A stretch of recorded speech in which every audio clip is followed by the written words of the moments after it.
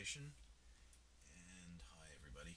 So, as you can see, we're continuing our multi week movie theater thing. Here's what we did last week: we made the light box for the movie posters. And what we're gonna do today is make a brick wall to put this on. So we're gonna go over to this, and we've got all of these guides. So what I did is I made square. I used the canvas guides to make square.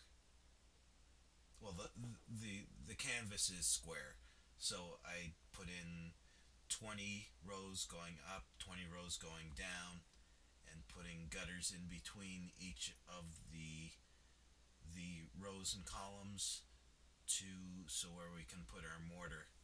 So what I'm gonna do right now is start here up in the corner. I'm not gonna go here because I don't know exactly how big to make it in the corner. So what I'm gonna do, I've got the is it the rectangle tool in the path, and go in the top corner of that. Do 2 blocks, and we're gonna switch to the direct path selection tool. Hold down the option and move this over to here. We'll go into 100% so sure we're lined up good. Alright, so we've got, and then we'll hit this one again. But that actually isn't where we want to put this one. We want to put this one one block away instead of 2 blocks. Click on this one, hit the option. That, so we're starting with our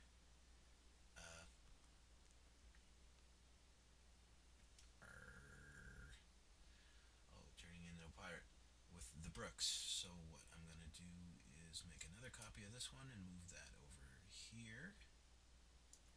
And we're gonna back up a bit. Going to highlight all of them.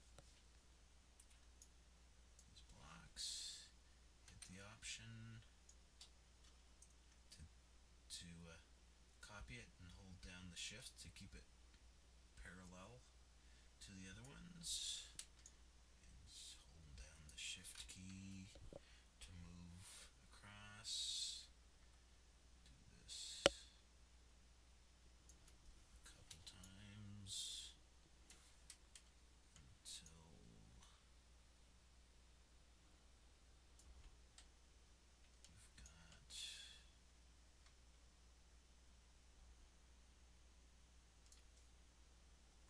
that's not right, so we'll move it with the arrow keys.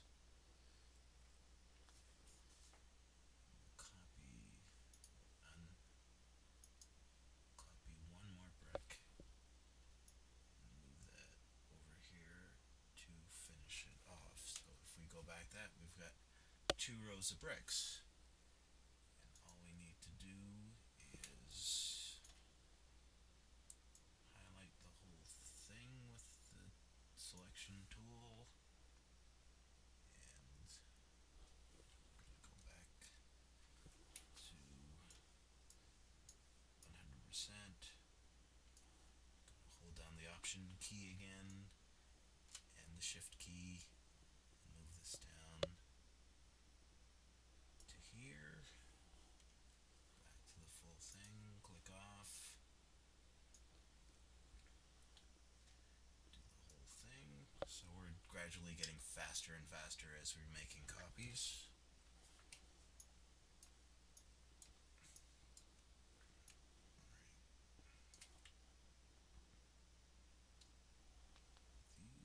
This line is not okay.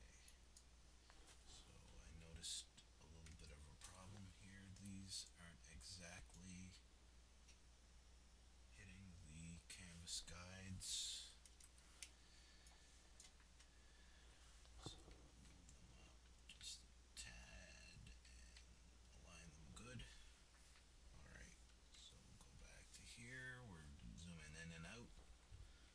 is so much fun.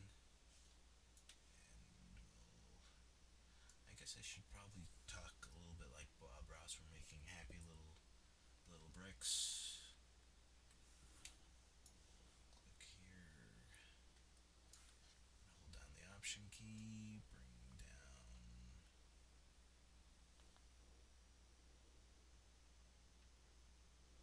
Go back. We're almost halfway done. Once again, highlight everything.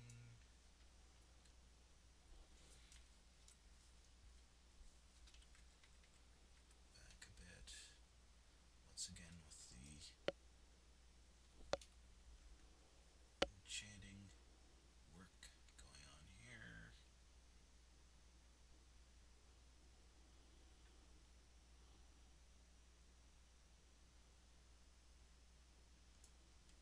Right, and we'll just copy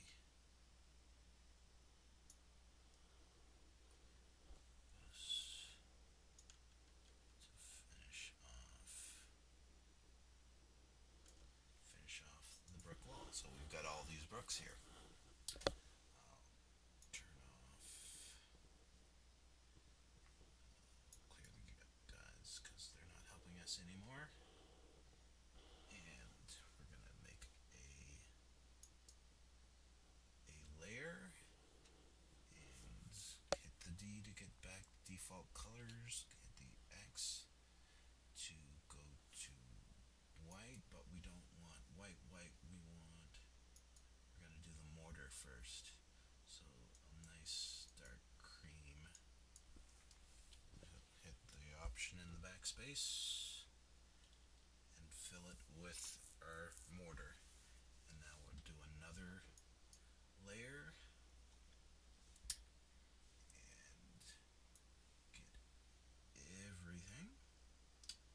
And we're gonna make red bricks out of all these paths. So what we could do is get a nice orange and fill that, but that's pretty monochromatic, so we're gonna go back.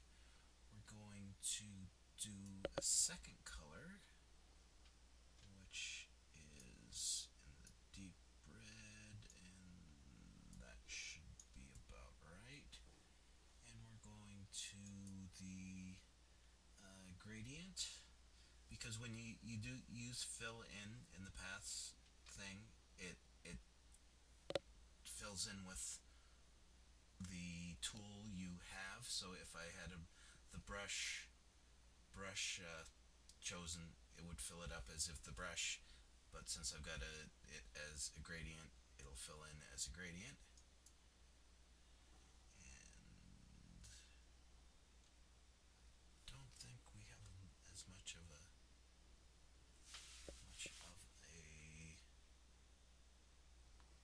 so we're going to go back. I'm going to lighten up this orange a bit, darken up the red,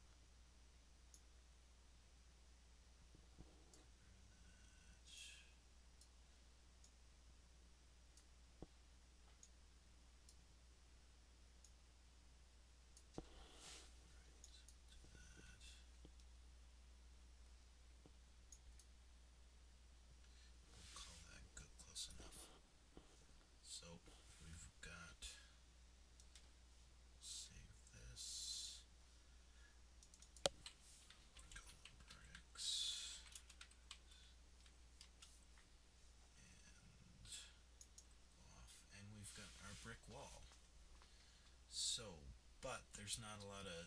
It's sort of a flat brick wall. So one thing we can do is we can do some put some FX on it. We can add a little drop shadow. Reset it to default.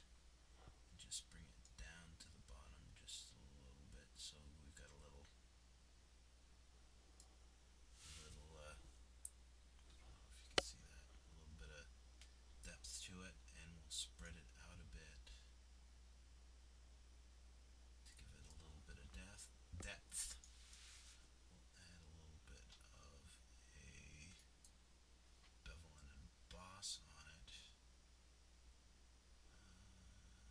Depth. That'll do it. Maybe put a little texture on it.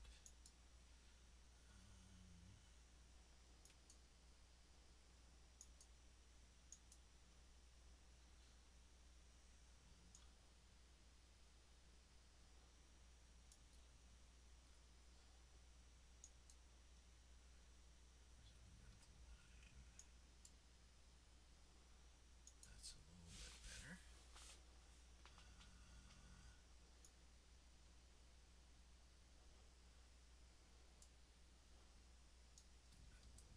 depth. Scale.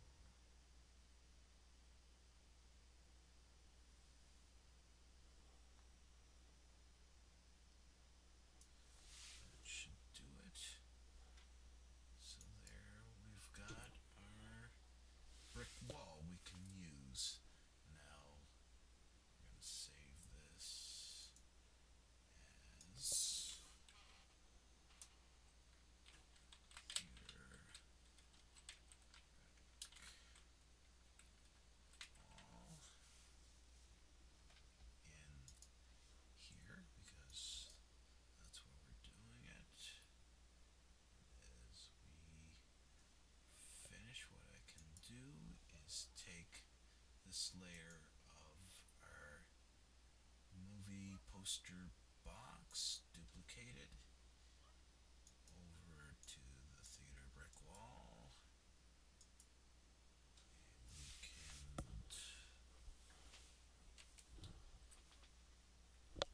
bring down its size a bit, move it over here, do that, and then we can go hit the move key and duplicate another one.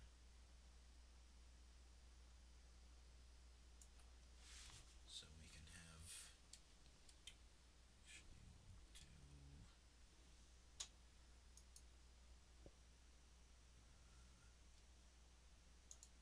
get rid of the new one and resize this one to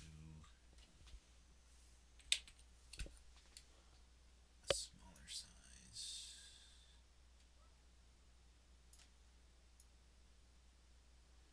That one here. Remove.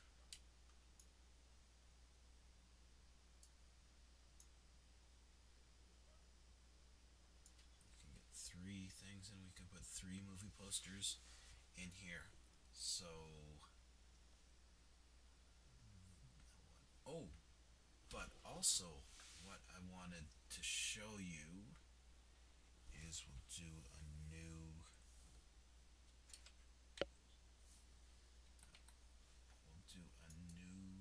thing.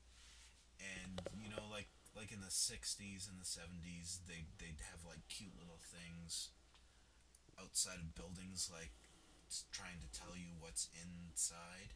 So what I figured we can do is do a little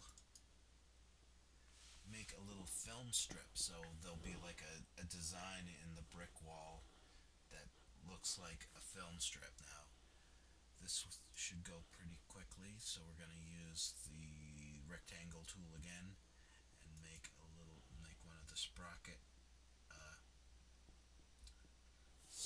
on the side of the film, and just make it 100 by 100 rectangle.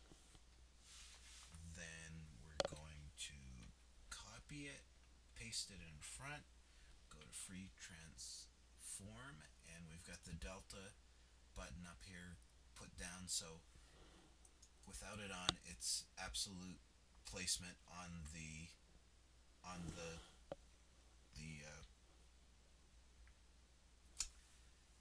in the screen in the white place.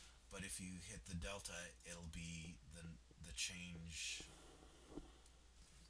relative to where it is. So, like for example, if I put in a y delta of 100, the copy will go down and it'll be attached to the last one. But we don't want to do that because if you remember how movie movie film is, it's holes in a piece of film, and the holes aren't side by side, because if a hole is side by side, it's just one big hole. So instead of 100 delta, we'll do a 150, not 1150, but 150, and enter a couple times to get that down. Okay, and cancel. And then we'll go back to the black arrow, click both of them, copy both of them, paste both of them, get the change, and this time we did 150 last time, but it's if we do 150 again, the first two, instead of being over top of each other, the it would slide down one, so there's one at two places. So instead of doing 150 of a delta, we'll do 300, which still gives us a 50 in between the first one and the last one, but once again, less work. Or I guess this is the first time we mentioned it. Anyway, so we'll highlight all four, copy it, paste it in front, hit the free transform, and how much is the delta going to be this time? Well, we did 150 the first time, 300 the second time, so yes, you're so smart, 600. So now we've got 8 sprockets, but do let's do another double that again. So copy V, and instead of 600, oh, we gotta do the T and the delta. So we did 150, 300, 600, 1200. There, we got the sprockets on the side. So we're gonna go back. We've got one side of the sprockets all down. Go back to the rectangle tool. Actually, we're gonna go, because it's not really the, well, figure we're gonna have some round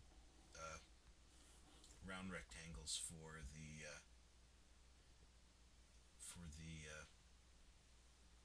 actual film frames. So we did 100, 200, 300, 400. So we got one. Let's count again. 1, 2, 3, 4, 5, 6, 7, 8, 9, 10, 11, 12, 13, 14, 15, 16. 16. So let's say we want 4 frames each. A frame for each 4 sprocket. So it's 600 pixels along the 4. So let's say, just click here, and so we'll call it 500 by 500. Make that 20, 20, 20, 20. So we're 500 pixels high. Alright. But that's not looking good, so let's change the width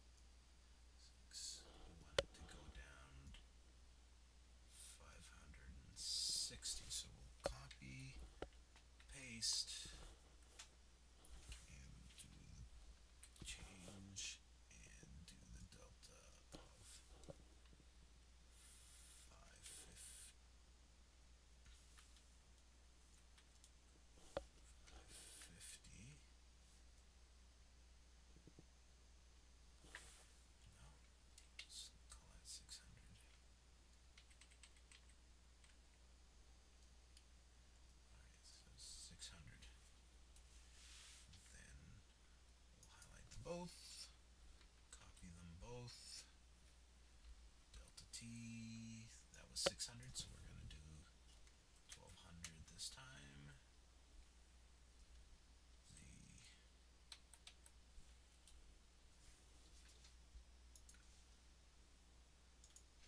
two, copy, paste, T,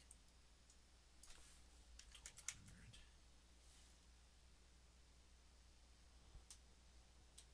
We've got 4 frames and half the toggles.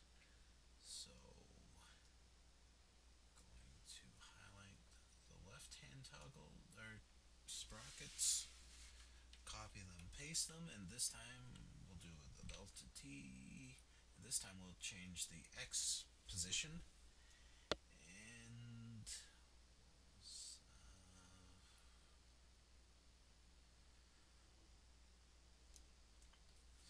what 500 looks like. Alright, see what 600 looks like. 800, 900. That's getting closer, but let's bring it in. We've got our screen, our cells, the sprockets along the side. All we need now is the film that all of this goes onto. So what we'll do is we'll save the work path and call it film. Alright, and then we'll go back to the rectangular tool, but we're gonna do rectangular and not rounded rectangular. And that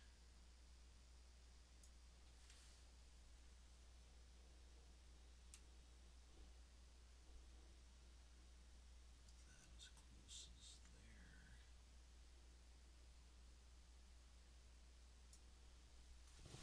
So we'll do a new layer. Get back to our default colors. Fill in that with black. Turn that one off. Direct, we're going to select everything, then hold the shift and unselect that. To put a new layer in, hit X to switch to the white and fill those with white. And we've got ourselves some film stock. And let's see, we'll make a copy of this to go on top. So we have the film. Go to layers, duplicate layer, put it on theater brick wall. Okay, we'll switch over there. We'll turn off the multiple things. We'll hit V to move this to this wall. And I'm gonna do a free transform, but what we're gonna do first is make that a smart object. Because like you remember last time, if you don't put in a smart object and you move things around, it's gonna mess up what the image looks like. We're gonna do T and stretch this out to go here. Now it just looks like you got a film on top of a brick wall, but if you change the blending of it, if we go to multiply, the outline of the film strip goes over the bricks, which is basically what I was looking for. Just turn the opacity out. But what we're gonna do is going to go on the effects and change the blending. So course, you can't see it because I haven't figured out how to put it on OBS. But if you move the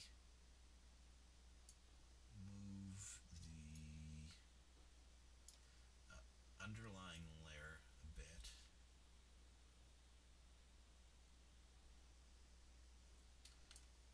split that across.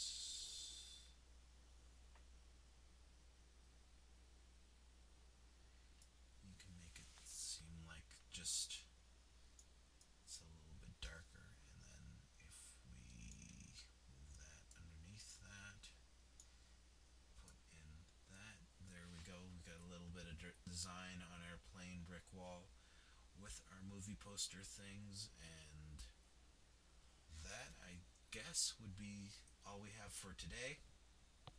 Uh, I know you're on the edge of your seat with what all that I'm doing, but thanks for showing up, and I'll be back next week, and we'll sort of take what we've made so far and put it on a facade of a building, and then we'll get into putting some movie posters in the light boxes. But that's for another day. So thanks for watching, if there's anybody out there watching, and see you next week. Bye.